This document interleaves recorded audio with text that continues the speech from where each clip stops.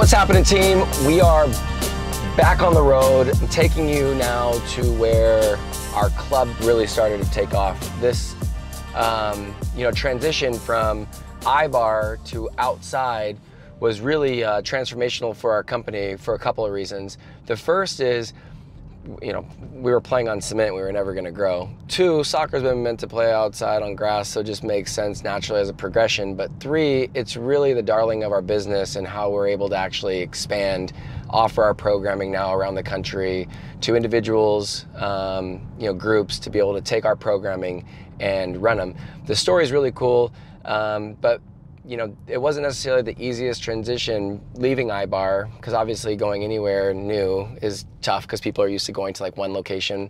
And there's something special about the back of eyebar and the lights over the top of it and the music, but we outgrew the space. As I started looking around for different locations, literally within, half a mile as a public recreational center, this was the first park. This was where we started everything.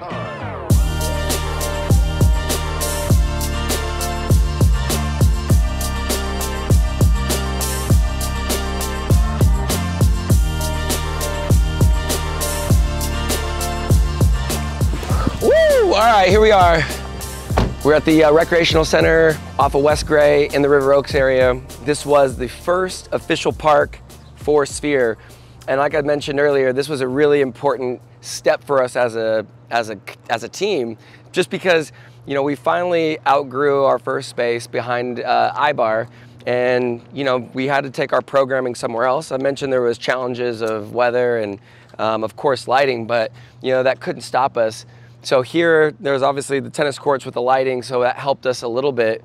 But, the whole idea about getting outside was truly just to be able to keep the ball rolling, right? The great thing about our programming is that you can literally find any place to play, right? You just saw us playing on a concrete asphalt parking lot.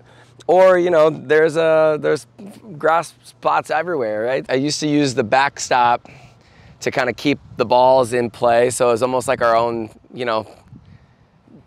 boundary, helped kind of keep the players kind of in line. I used to put the goal down there and then another goal here and then draw the sideline there. So the two walls, if you will, and, balls would only go this way or that way. And then we kind of grew. So then we had to go to this space over here. We made the field much bigger. And as a technician, I just constantly kept adjusting the workout. And again, my idea was I wanted to create that indoor facility. I wanted to create that lights down, music up concept. I wanted to, find a way to create this magical beat-based concept. So as I was working towards that, you kind of obviously, use what you have and also the space that you've been given. So being outside was always about getting as many people around you as possible, because in the back of eyebar, we had a small group of people, but it was buzzing and there was a lot of energy and the music was hype. And so it was much different than the experience of coming outside, because we would have maybe 8, 12 people, and that would be max and a lot and a great time.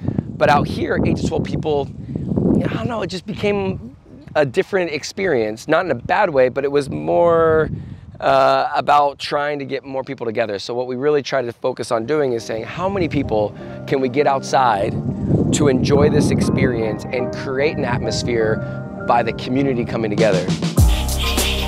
All the way, all the way, all the way. Go. He's on you, buddy. He's on you, he's on you. You good, Chunk. You good, G. You good, G. During this experience and during this time, I would start reaching out to people on Instagram and, was recruiting, and people were starting to hear about Sphere. And so I found a guy by the name of CJ Finley, who is in Austin now. But, we were working together and, really started to fall in love with the concept. And he said, hey, Mike, I'm moving to Austin.